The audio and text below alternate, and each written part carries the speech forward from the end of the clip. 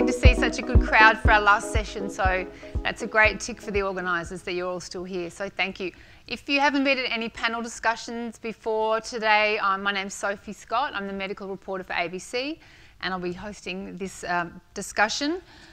It's always interesting to hear the perspectives of the state and local representatives when it comes to activity-based funding, and we're going to be hearing lots of really good specific examples of how it works.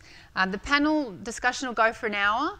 I'll ask questions for about half of that, and then I really want you in the audience to ask questions. So please ask it through the app, or if you'd rather just raise your hand in the last sort of 10-15 minutes, there'll be the chance for that as well.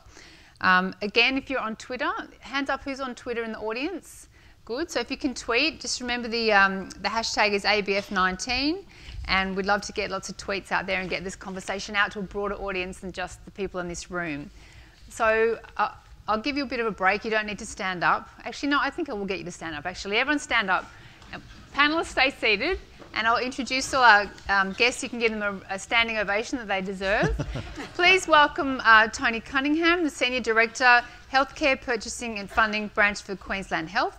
She leads the costing, purchasing, funding models for Queensland.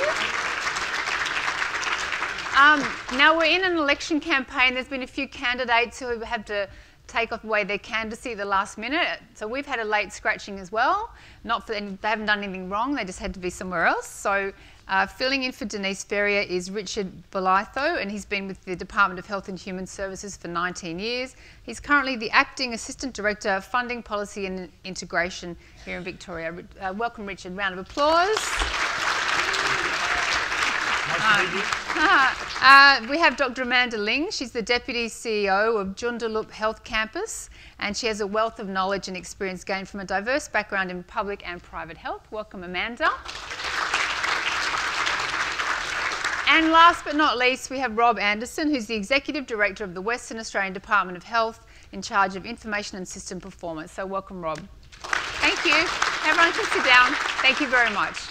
So I thought we'd start on a positive note. By asking the panel, when it comes to activity-based funding, what's working well in state and local hospitals? So why don't we start with, who'd like to get going with that? So what's working well? Toni? Right now, what is working well and what continues to work well is the discussion and quality of the information we're actually getting around all of that data. So, because I was in the first round of very rough implementations back in 2006-ish, whenever it was first coming up, it was interesting times, and the data was very limited. And so I think what's working well is still that data collection, so data counting, and that is going well. There's lots of room to improve, but it's also a great in terms of a common language and how we're actually discussing the health services with our HHSs. What do you think is going well when it comes to activity-based funding? Well, I'd have to agree with Toni. I think one of the big things with ABF, and of course people will know that ABF has been in Victoria for 26 years, in particular in the inpatient setting, and I think the benefits that are coming through is that we're getting improvements in quality of data. I certainly think there's a way to go in that regards, and ideally the consistency in that data, which enables us to have a greater understanding and comparability not only within jurisdictions but also across jurisdictions. And as things like the cost data also improve, it's giving us that flexibility to start thinking about where we might move with the next generation of funding. And I mean, there's obviously other benefits in terms of efficiencies with length of stay reductions and things like that, but certainly I think data is, from a national perspective, one of the big improvements. Amanda, what are you seeing from where you sit? So I'm going to take a slightly different approach, and I'll just explain. I was also the clinical lead for the ABF implementation from the WA Department of Health. So this is a comment from there, is that we've been able to use that data, so I agree with everybody else, but we've used that data to drive clinical practice, so we understand what's being done and where it's being done and how it's being done, and the complications, but also some of the good things that come out of it. So I think that that's been a real benefit for WA to understand that and see how we can use that data to plan services going forward and plan it in a way that's actually meaningful for the communities that we serve. Rob, what about you?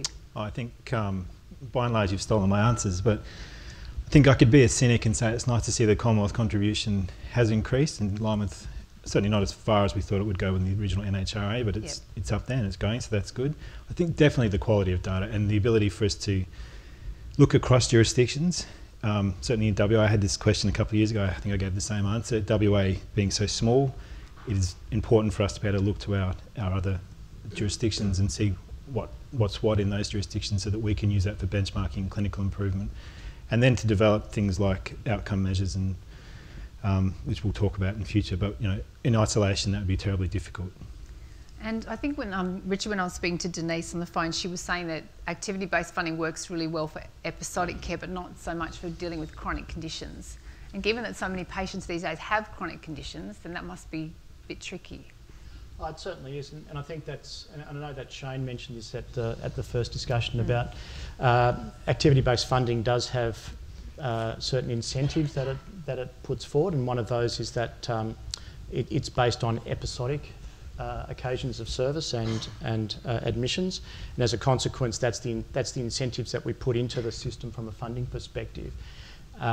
What it struggles with is dealing with patients with chronic conditions that may not necessarily be suited for that form of funding arrangement, and trying to create some degree of flexibility in how we might fund different cohorts of patients. ABF is fairly rigid in terms of you try to fit everybody into a particular model rather than that degree of flexibility. I think from a departmental perspective, not talking from the actual provider's perspective, you work with what you've got, and at the moment the episodic and the actual wealth of information we have got allows us to actually devise new ways of funding, whereas previously you couldn't. It was just block and on faith that something would happen. So I think while it's sort of rigid in one hand, I actually think it's highly flexible because you can bundle all of the different services to create the profile that you want the health services to provide.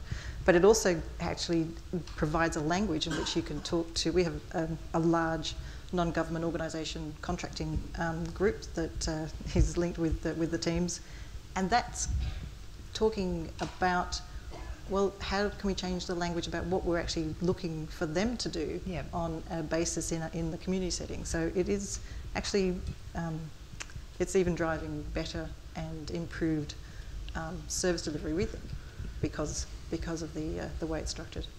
So I wanted to, as I mentioned, I want this session to be really looking at some specific initiatives that the different states and territories have introduced. So let's talk about now what specific initiatives are being rolled out for value-based healthcare. We might just start with maybe with Amanda and Rob. Can you talk about the hip fracture payments model? I'm going to start with actually talking about what we did, and Rob will then answer some of the sort of the data questions.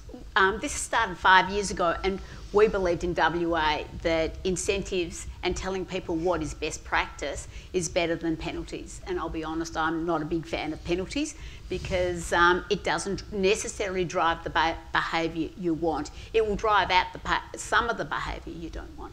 So we in WA followed the British BPTs, and I think someone was talking about best practice tariffs, and we followed the tariff. And we wanted the hip fracture one, and it was evidence-based, and we knew that there was a lot of evidence from Britain it would work, and we had a problem with it. We knew that relative to the UK, we didn't have the same outcomes, and in the very raw terms, immortality. And we introduced it. We had a premium payment for 5 years. It was $200. It was not enough to influence a hospital when you've got 200 or 300 patients. The biggest cohort is, I think, about 450 patients in one hospital. Not a large amount of money. The money stopped in 2017. The improvements have continued. So I think but it was data collection. It paid for the data collection. So we've introduced all the bundles, and 7 years down the track, the mortality is reduced, especially at 120 days. We've got a very much reduced mortality rate. We're the best performers in terms of out of ED into theatre and pain relief. And also too, we will report this now through the hip fracture registry, which is run out of Prince of Wales. And for a few of you, West Australia and Jackie Close from Prince of Wales presented this at this conference, I think, a couple of years ago. But one of the things that made a big difference for us was being able to understand, what was going on and the data we had. So I think it's been a really, really good exercise in understanding what's good care, following through with it and doing it as a statewide model. The last thing I was going to mention, in terms of data, we set up a portal so everybody sees the portal. So all hospitals with hip fractures all put the data on the portal. I mean, we're easy because we're only 6 sites who do it, and everybody meets every month as a collaborative to say, what are we doing? How can we make it better? And I think that's been a really good example of how we can improve care. Rob? Well, you've pretty much nailed it. I mean, from a system manager point of view, it was, and you were a system manager at that time, it's a very small amount of money to put towards this, but the impacts have been enormous. So why do you think it worked so well? If the incentive wasn't to earn money, why do you think it had the impact that it had? I think, as we've heard in plenty of the presentations, clinicians, like I think everyone in this room and most people in general, have the best interests of patients at heart and are in the job for that reason.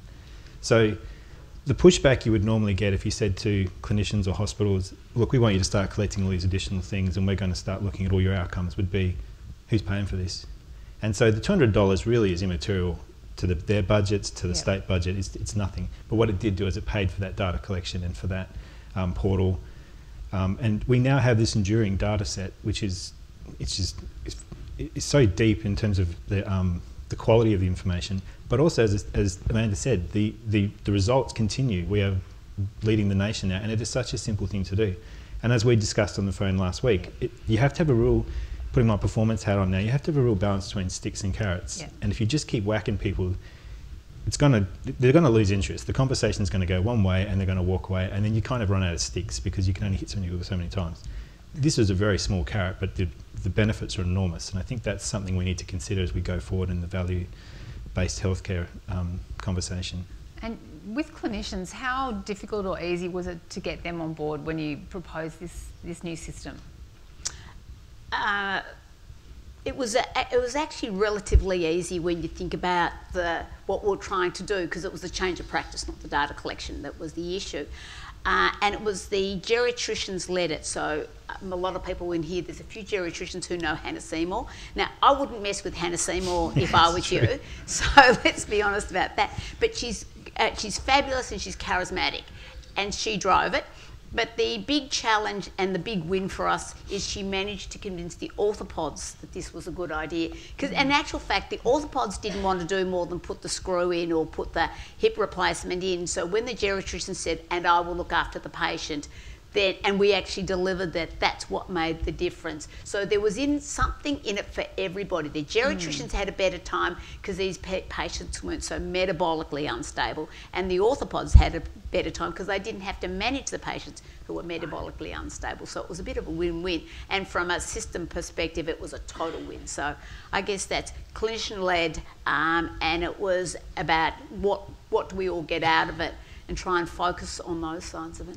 I think adding on to that in terms of clinician-led, the conversation has moved on with the introduction of, we've been on the value-based healthcare journey, looking about how can we better engage with our health providers.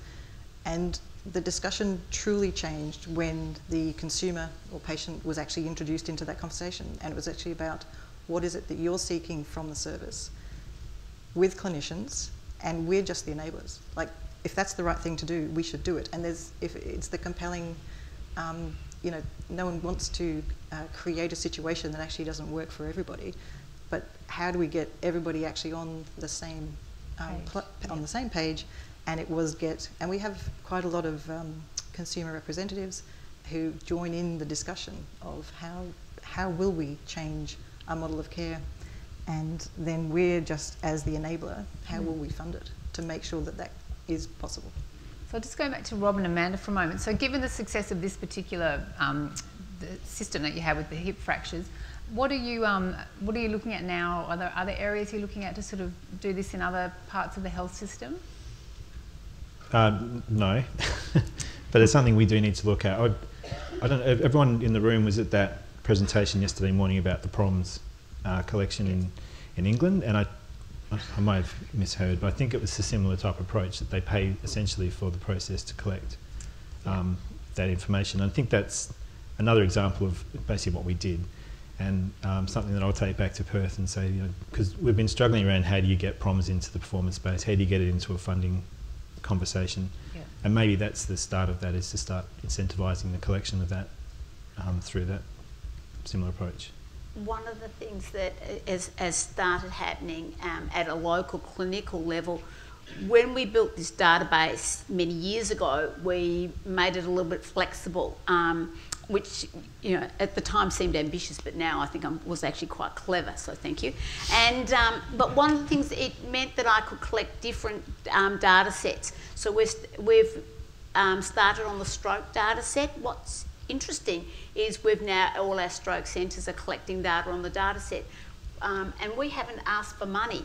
So I think people just understand it's the same process, we're doing it again, we just want the stroke. A lot of people are using the same, it's the same software, so we're using the same, some of us are using the same people to load our data, but it doesn't seem to have occurred to anyone to ask Rob for the money yet. I'm working on it. I'm broke. I've got no money. So he says that all the time. And Amanda, when you and I were talking, you were saying with that data, it's so having the transparency so that everyone else can see everyone else's data has been really crucial as well. That's been crucial, and Rob probably ought to tell everyone about the linked data set, because that's been really important to our journey. Yeah, I mean, every state's got data linkage now. In WA we've got 25 years, or 50 years, you tell me. 50 years. 25 years of the unit that reports to me in data linkage. It is a fantastic resource, but it is underutilised. But that linked data and the fact that we have a unique medical record number allows us to track patients across the system. And I know a lot of states grapple with this issue. And that kind of it all comes back to data, doesn't it? It all comes back to collecting quality data and using it. And I think if you go back to your original question, ABF, that has driven a lot of this. The linked data, not so much. We've always done that. But it all comes back to good quality data. And I think that was one of the things with the hip fracture patients, because we have a unique medical record number across the whole city. So Perth has the same number. It meant that when we were tracking the hip fracture patients and trying to evaluate outcomes later, we could see by tracking their URMs what their subsequent medical journey or hospital-based journey was. So we could see every admission, every outpatient, all off the one PAS system. And so it was easier on the evaluation process to do it. We didn't have to ask somebody for the data. We could just look at it and drop it ourselves. So it was all there for you to see. Correct. So would that work in a bigger states where you may not have that so easily accessed to see what happens to the patients as they go through different parts of the journey? Yeah, it does. It does work. There are, as Rob said, there are linkage teams in each state. The sharing rules is something we've got to overcome at the moment. So with back and forth between the team and the hospitals. Richard? I'm just going to say we have a slight problem. We've got 86 LHNs or health services, so with all slightly different nuanced ways of collecting data, but we're certainly working with our data group to improve that quality, and certainly we've got a data linkage team, and some of the work that they're doing is quite exciting in terms of being able to link the patient and just to follow that pathway. That's good. So we might just ask Toni now. So can you take us through, we've heard about the hip fracture payment model, but you've also got some really innovative funding models as well for a couple of different things. So take us through the one for the chronic kidney patients. Why did you choose that and how's it going? So we didn't choose it, the clinicians did. It started a couple of years ago. So again, it was seen that there was a potential disparity and equity of service and access and quality of care. So if you were having kidney failure, you would be put straight onto dialysis. That was your only option, and you might have to travel an awful long way to get that. Right. So that was kind of the problem statement. And the solution was to look at where are other models and get probably an outside of the local context, so it wasn't competing between two clinical views. There was an external clinician coming into Queensland and actually discussing what needed to happen or what recommendations might be made around it. The change, and it was called the chronic renal funding model change, but really it was actually about changing the models of care and devising what should be the model of care and the quality of service that patients should expect in different regions. Right. So that's a very big shift, and consumers have been involved in all of those discussions as well. And you hear about, well, really I want a dialysis unit in town X, and we're going, we're trying not to do that. We're trying to change what actually happens. So you don't actually need dialysis, you're picked up sooner. So it picked up earlier in the disease And process. a lot of prevention goes into that, but that's about the primary care, and we've got to get our house in order, and then it goes, well, hey, hello, who are we getting? So it's sooner to transplantation rather than dialysis. So, and what's the impact of this program? Fantastic collaboration across many, many clinicians, and they've developed actually a range of models of care across 8 streams of their particular practice, and with that, it's now our job to work out what is the gap analysis and what the funding model might look like to support it. And also having a discussion with our Minister and General Department and our clinical hospitals executive to come to an agreement that we will actually ring fence the money. You can't use it for anything else. You so must they'll be quarantined invest. just for that? That's the intention. That's the next challenge point. Yeah. Yes. So we've got a bit of a shadow view for next year, which is about the models of care change.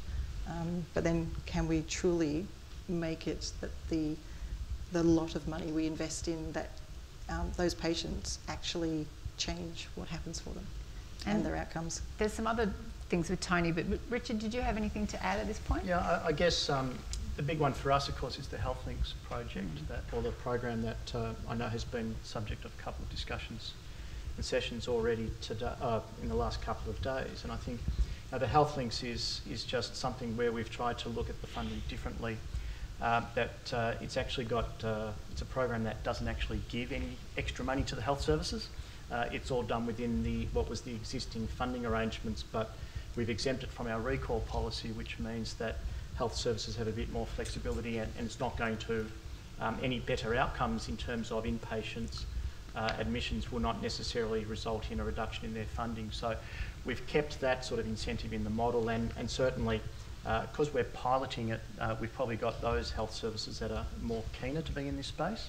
And certainly meeting with the clinician groups in particular has been very positive. They're very enthusiastic about these sorts of models and having that degree of flexibility in terms of how they provide the treatment to their patients. And just travelling to some of those hospitals and hearing of the patient stories in particular gives us the indication that we're heading on the right track. Well, excellent. We've got lots of good questions coming in on the app, so thank you for that. I will try to get through as many of them as possible.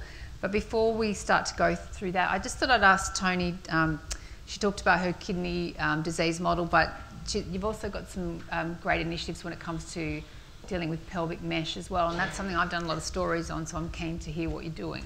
So again, it started from the need to have a model of care in place.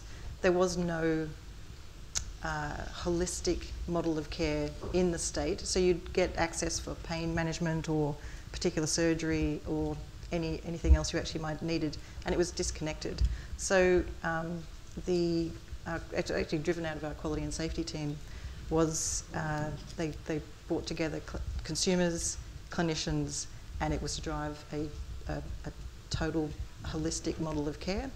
And then it was pitched to our health services about who would like to run it, because it's highly controversial.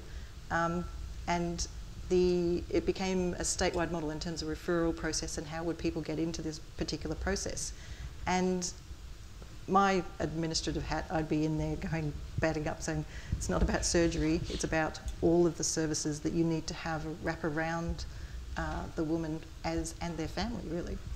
So like psychosocial care and other things like that. So it's kicked off this year, and it's a mixed model of ABF and so it's bundled in with a grant funding to actually start it off, because we need to evaluate what is actually going to work and what will be. And there's a data collection that's gone with it in terms of patient-reported outcomes. Oh, so that's great. Which I think they will make public anyway. So it would be good that we do capture it. Yes. So let's go to a couple of questions from the app, because we've got quite a few coming in.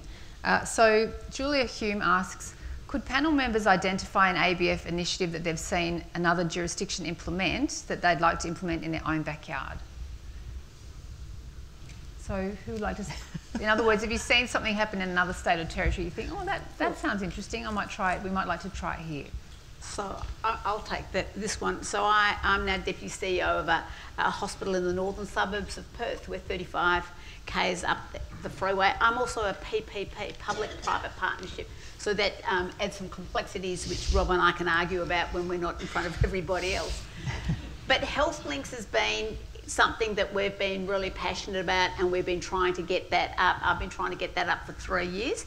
And with Silverchain and with WA Primary Healthcare Network, and to see Victoria do it and actually start getting some runs on the board, I nearly jumped on the Silverchain boys last night. I think they thought, what's this woman doing? I leapt on them over across the table and said, do I want to talk to you? But I think that's now given me, I was just about to give up, to be honest. I thought, this is too hard. I'm driving from bottom up, and a lot of stuff comes bottom up. Gains the attention of the health department. Hip fractures did that, and that's how it got legs. And so I'm now going to go back, and I am going to bash Rob till he just says, just make her go away. Persistence is obviously the key. What about Richard and Toni, the other things you've seen that you'd like to... I must admit, we won't hold you to it. No, I think we collaborate a lot and say, what are you doing in this space? Is it something we should be doing at the same time? And Health Links, we've spoken to you over the last couple of years going, we'll watch how that's actually running and how the evaluation comes out. Really. Yeah, and certainly I think there's been a lot of interest about the Health Links, and whilst it's early days, certainly the evaluation is something that would obviously be interested to see what comes through after the first 18 months or so. But I know that one of the things that we've struggled with at times is how we fund dialysis in particular, and for the Victorians, they'll know the hub and spoke model when I mentioned that, and that's had some difficulties, and I think would be certainly interested to see what happens with the Queensland model and see how that might be something that can be transported into Victoria. And Toni? I think we pinch whatever we can, and it happens frequently. I think in terms of our state model, we have a lot of localisations. So we have the base model and then a whole bunch of plus. And when you match that out, and then there's a big negative, which is the hospital-acquired complications adjustment. But so we'd keep constantly on the lookout and going, do we think that would actually work here? What message does it send to be annoying because it is maybe another data collection? Or is it something we actually just want to flag so we can measure it? So we'll build it into the model because in actual fact we think it's important. The stroke care, the actual addition of funding for patients who are managed in a particular way through the stroke pattern, and a hospital would be delisted because they didn't follow a particular pattern, and we'd say, okay, you're not getting that money anymore. So there's many aspects, and we're always on the lookout for something that makes sense in terms of trying to put a flag about something we want someone to pay attention to. That's our job, I think, as funding levers in the system. So we've got an interesting question here that we might take from the audience, and this is from Anna Flynn, who writes, what would be the panellists' one key priority for the new 2020 National Health Reform Agreement? So if you had to write a list of your key priorities, what would you put at the top of that list? What's that? Tricky Take one. off the cap. Rob, let's start with you. Data sharing, and by that I mean Commonwealth data as well. Right, so transparency again. Yeah, access to the data. Yeah, if we want to move forward in the preventative health space and build those links with primary health, we need to understand what's going on outside of our Your own control. environment. Yep, that's a good point. Richard? And I think building on from, I'd certainly say that data is the big issue going forward, so that we do have that holistic view of what's happening to the patients and their patient journey in both the primary and the secondary and tertiary environments. However, since we'll be cumulative rather than concurrent, I guess probably the next thing for me is having that flexibility in the national model environment in terms of bringing in innovative funding models rather than some of the problems that we have at the moment in getting them through. So I think a bit of that leap of faith to let's see if we can try and get these to work rather than have to wait for the evidence. So I think the funding model would be a big one for me. And Toni or Amanda? Yeah, I was going to be quite controversial and say, just hand the money to the states and then we'll manage all of it. Well, it's a wish list, so you may as well go all Let us go out. the whole lot. Amanda? That's my opinion, by the way, not the state's opinion. Yes, Chatham House rules, isn't it? Yeah, exactly. It's all in. So I'm going to take a bit more of a clinical approach again and have money set aside to look at where the evidence is, how we use that data to do the evidence of where we can have the most impact. What are the cohorts of patients that are not so far down the road that we've missed the boat, but we can actually put in a reasonable intervention and we work out how to fund that intervention, because it'll be multidisciplinary, multimodal, multi-site, multi-everything, and then how do we wrap innovative funding around but specific cohorts. And if we all do it together, we tend to learn more about it, and there's plenty of groups that we can kind of work together with. Okay, so we might just go back to a specific example of a funding model that we were actually just talking about earlier before we came in here, and that's bariatric surgery. So Toni, can you explain to the audience what happens in your jurisdiction, and then maybe we'll go to some other panellists to talk about what happens there?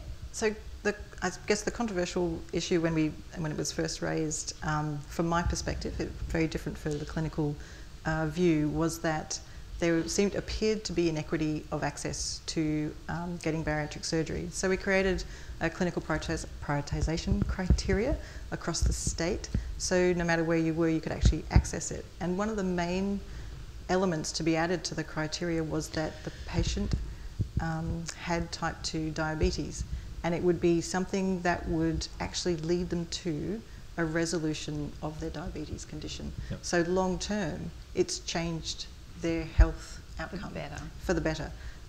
So that was actually a real challenge, because in the first year, the number of procedures went down. And everyone was like, because the criteria is too tight. But in actual fact, what had happened was more people were getting referred. They may not have been suitable at the time, and they were, there was two pathways. One, they were not clinically fit to have the care, and they needed a bit longer in other streams of care. So we actually had to fund that other pathway. And there's a sort of a way forward for that. And the second point was some of the patients actually opted out because they saw what the procedure would take for them to be in it. So you were saying they had to actually sit and watch a video, what it was? Yes. Yeah. What so can you take, what did they have to, what was that video and what did it show them? The procedure. Right. So it was the procedure, and it was other people's experiences of that procedure. And so some actually opted out and said, no, I'm not going to change my ways, this is not going to... And it was actually a discussion that was both clinical and a patient perspective about what it meant for them, rather than... an ongoing way, because that's something, it's going to be a complete change to their lifestyle and how they... That's right. So from a patient outcome point of view, having them being informed about the procedure and what life would look like once you have this is a... So our first evaluation came up last December, and it's escaped my mind at the moment, but the leaning was improvement, but we're still not yet getting that resolution of the diabetes, obviously, but it's still on that path. But I think what it's actually done is expanded a pathway for people to actually discuss their diabetes management in a different way. We have plenty of diabetes education programs around the state, a lot of investment in the actual program, but at the pointy end for these particular patients referred, it has changed what happens for them. And what about the other panellists who, some of you were talking about your experience with bariatric procedures as well? In our situation, my hospital's part of the statewide bariatric service, and we have a bundled payment.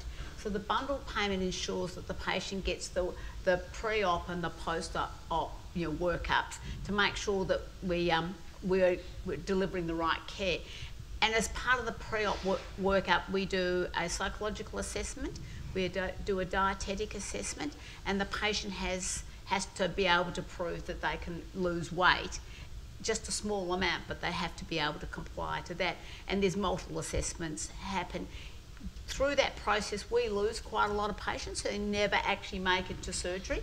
So that's one of the things that is the big learnings, is most patients who apply for bariatric surgery don't actually get their surgery, and then post-op we have to look after them quite a bit, and the bundled payment means that we make sure that all the elements are there.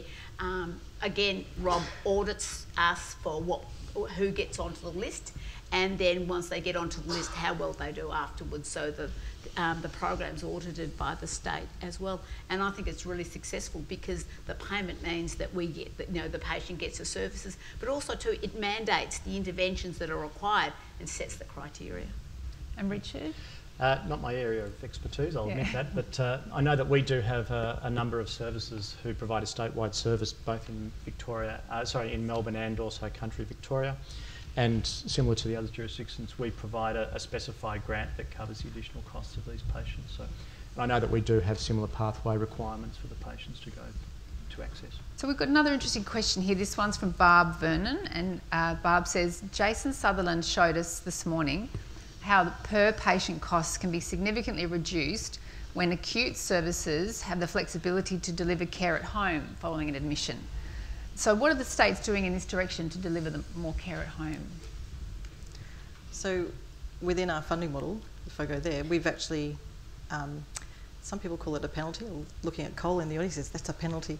But we pay a rate of 85% for that particular patient who's managed at home as a hospital in the home, when we know the cost is at a rate of about 60%. So there is a margin in it.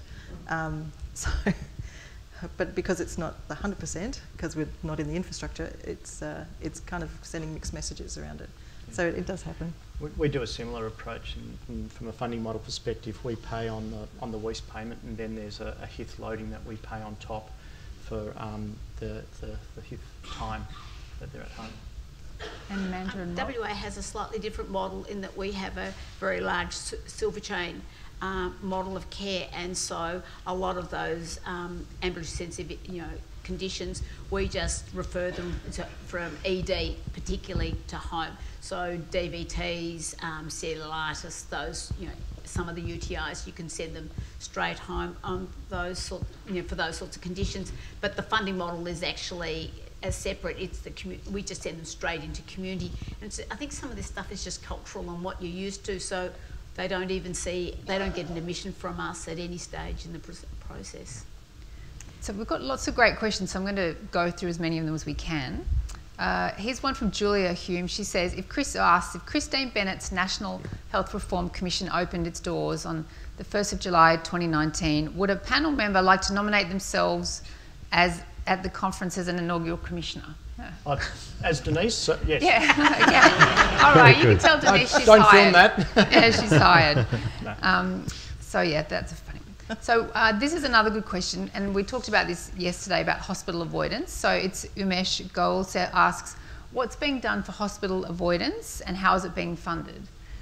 And it says here when hospital avoidance actually means less revenue for the hospital. And it should mean less cost as well. Yes. So it should actually mean less cost, and the acuity in the hospital is going to go up. But for us, we fund hospital avoidance through the model. There's a way to fund it, and if the hospitals are not capturing it, they need to let us know. But also, if your activity is decreasing, but we haven't seen it yet, we need to have a discussion. So that's about the point of, have you put in a program that is actually turning off services out of your hospital? Therefore, that would contract your services. That's not necessarily a bad thing, and then you have to right size for that. The challenge is our workforce is predominantly fixed, so we can't really do change. So we're waiting for natural attrition. So that's about that's a negotiation and a discussion you have with the contract manager, I think, in that sense. But if someone's not capturing the activity, you need to come and speak to me. Yes. We have Richard? our HARP program that's been around for many, many years, which is an avoidance program. So can you, maybe everyone in the audience may not know that program. Can you tell us a little bit about how it works? So it provides hospitals with a fixed level of funding per patient, and it's designed to engage in a number of activities that would tailored to meet the needs of the patient. So it's not something that we're prescriptive in terms of what we're expecting from the health services, but it gives them a bit of flexibility to tailor for those patients and to hopefully avoid coming into the hospital. And Rob or Amanda, can you talk about what hospital avoidance programs do you have and how they're funded? So probably your question. Yeah, I mean, what I can talk, well, I might take a different response. I might actually talk about the Sustainable Health Review that's just been released by our government. And this was a review of about 12 months, maybe longer, maybe 18 months, which was headed up by Robin Kruk, who many in the audience would know. And one of the key themes that came out of this time and time again through the 30 recommendations is the need to move away from hospital-based services as much as possible, move into the preventative health space, but also just build those networks with primary health and look at alternative models. So we have a mandate for the next, in the near future, I think some of the recommendations need to be met by December, but certainly there's even horizon pieces. So we're looking very much in WA about how we move into that space on a large scale. I think the challenge is going to be, and this is always, I think we discussed this earlier, is always going to be convincing the likes of Treasury and System Manager, who I represent, to just hand over money without the ability to define and calculate and quantify what's going on, particularly if you're handing it out to organisations which are not within your governance. So these are things that we're going to have fun dealing with the next few years. Okay. There's another good question here. It says activity-based funding is at times criticised for rewarding activity and ignoring other aspects of, say, high-quality care, such as prevention. So how can that be tackled at a state level? It's a good question. Yeah. How can it be? So are there things you can put into place to overcome that or to mediate that? So in terms of prevention, I think this is another aspect of maturity of the model. So we've been going on the ABF path for quite a while now, and that's well defined, it's well understood mostly, but it does actually lead to, we can't keep growing this beast, we need to actually do something better outside of this frame to stop people coming in.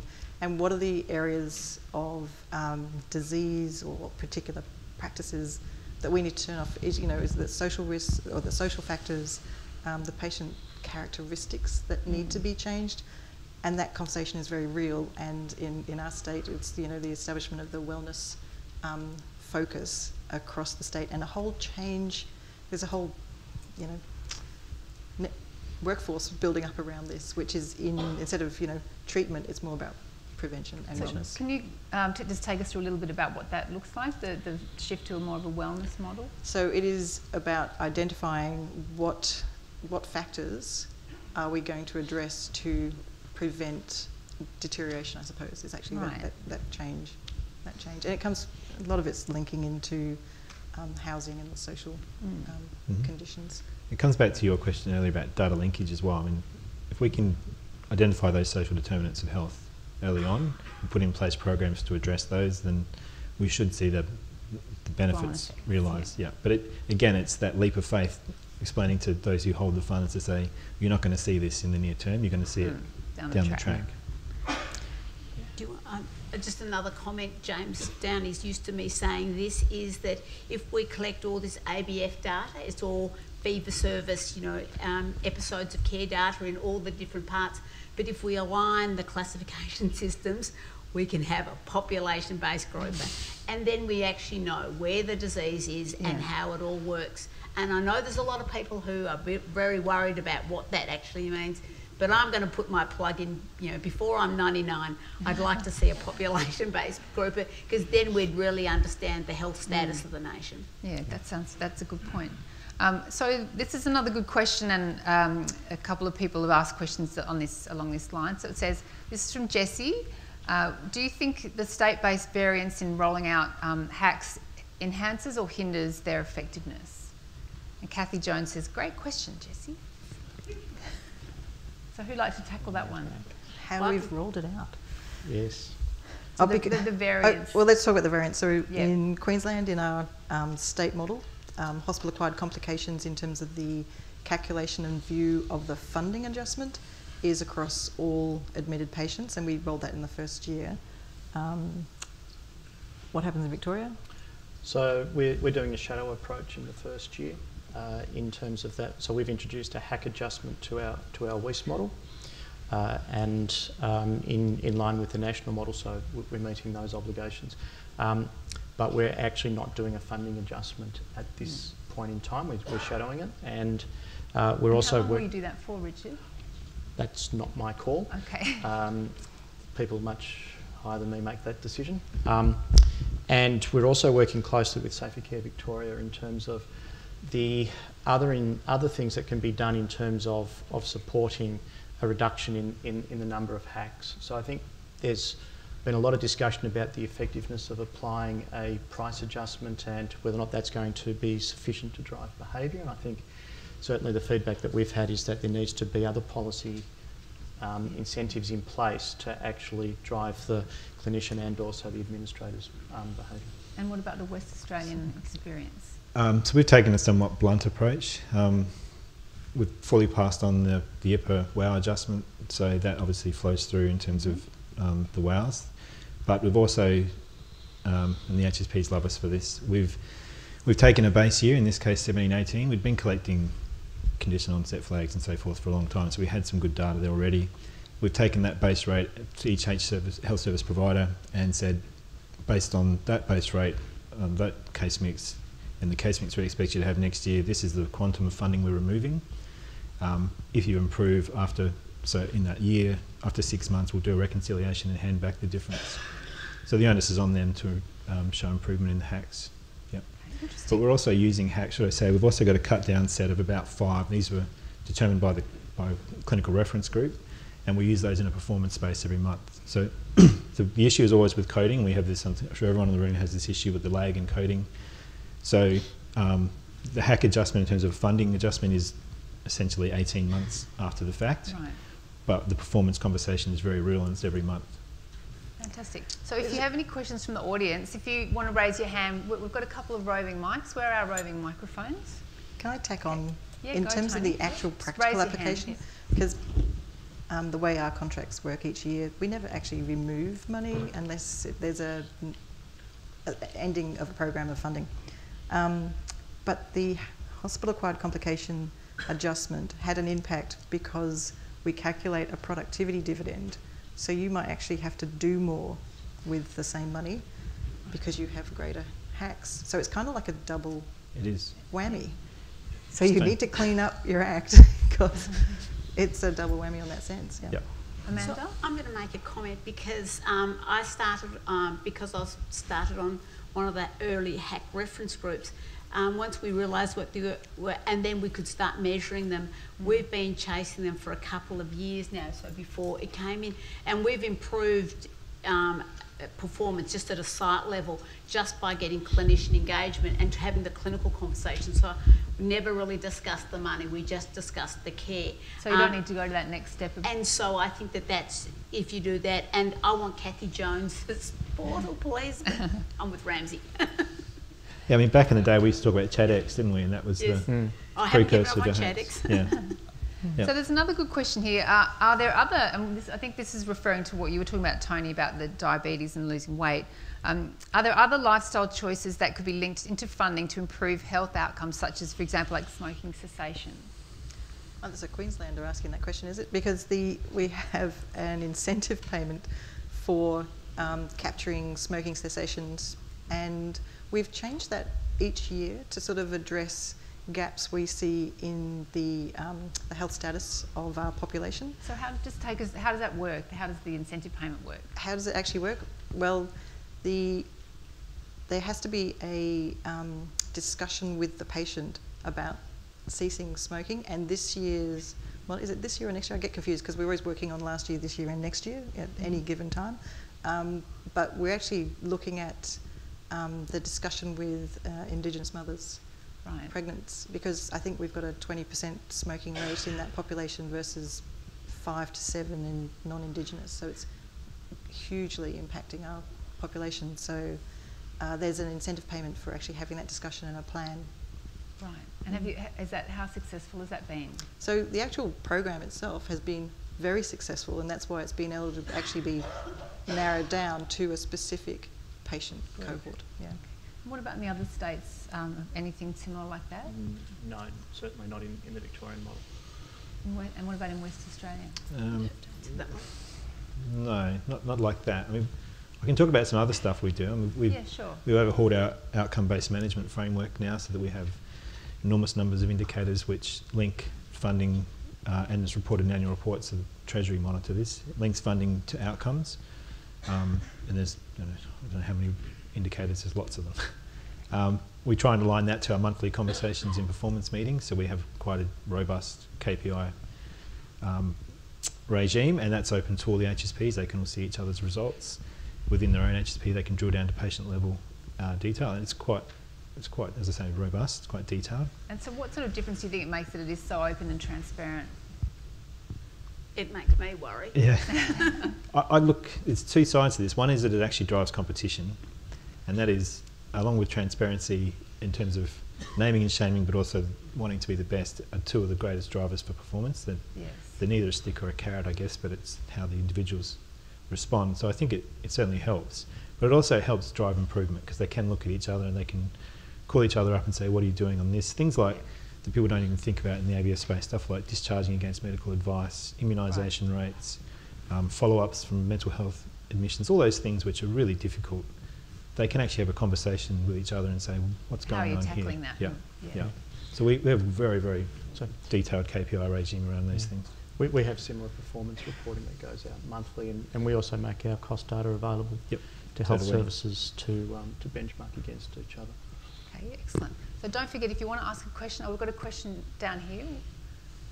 While we're getting to this gentleman, I'll just ask, Shane Solomon had a question. He's asked, do you think we should have national data collection of PROMs? But maybe we could say, what impact would it have if we did have that? Toni, if we collected the patient-reported outcomes? I think we should have patient-reported outcome measures all the time, and it's actually the discussion with the patient. Do you want to interact and advise? Because it's, if you're a client, you're going to have to fill in the documentation, because that's where it needs to come from. And like a lot of measures always come from the clinical perspective, but we want to actually change it to the patient actually doing their scores. There's lots of scales and scores. Because I know in New South Wales that they are doing more of that, and I think the uptake has been quite high in terms of the number of patients filling in the card. And I remember I actually had a procedure, and then I was given that card when I was just about to be discharged, asking me about my experience. And I was like, oh, someone actually cares about how this went, other than me and my family, but someone else is actually really interested in whether this was a good experience or not. And I felt that, and I'm sure other patients would feel the same. Could we put it through My Health Record? Yeah, that would be a good idea. You're booked in for a procedure. Do you want to fill it out now? Blah, blah, blah. And it actually goes back to the patient and the organisation. So it's actually linked. That would be nice. Patients could opt in to put it into their My Health Record. Yeah. And what does the rest of the panel think? We'll go to you in a second. Yeah, I'd certainly agree. I think it makes sense that we've seen the benefits through other national data collections and getting some sort of measure of comparability, and I think it would be useful to have something that has some sort of national consistency about it. So we'll go over here. I think it's on. Just hold it nice and close.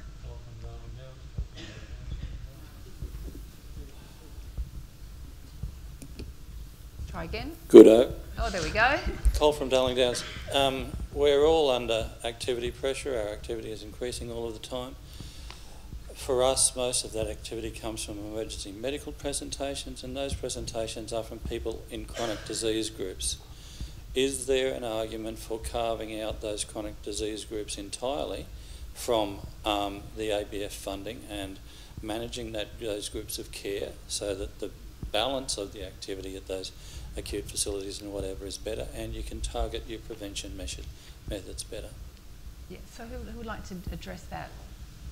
Because I think I discussed with some of the panel and some of the previous panels about the the issue that ABF is not great for chronic care, and it tends to, people end up in emergency departments, they get treated and they get sent home and they end up back there again. So for this proposal, how much better would it be if there was that money hived off for chronic disease management? Well, to a certain extent, that's what we're doing now with the Health Links project in terms of, and whilst it's looking at the acute admitted environment, it does actually extend further.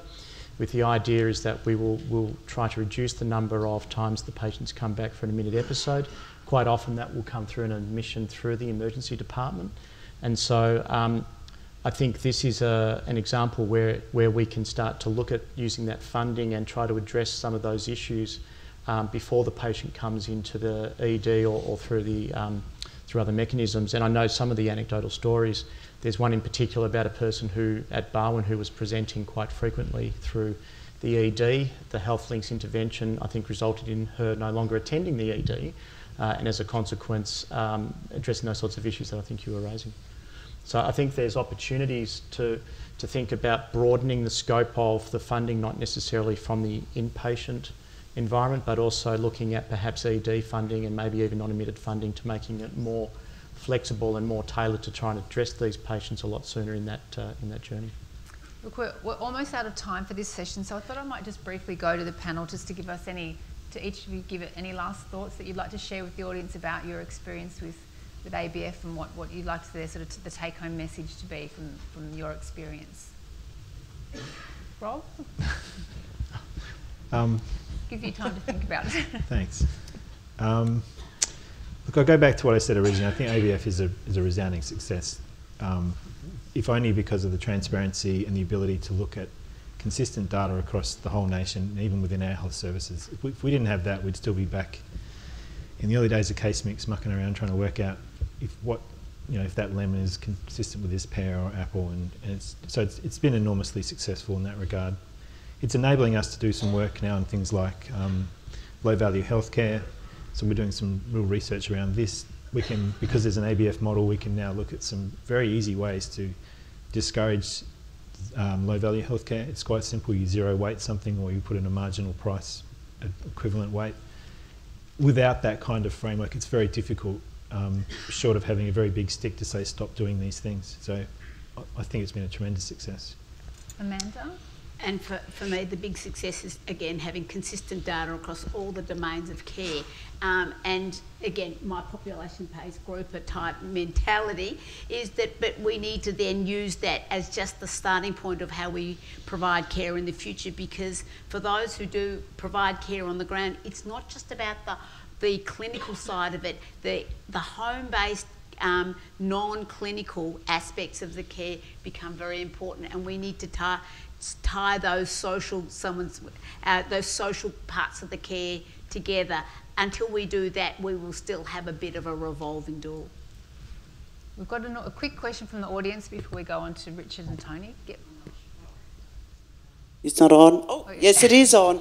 Quick question though, because we don't... It probably is not going to be quick. So I'm a health information manager, so I've got a sort of a coding-based question.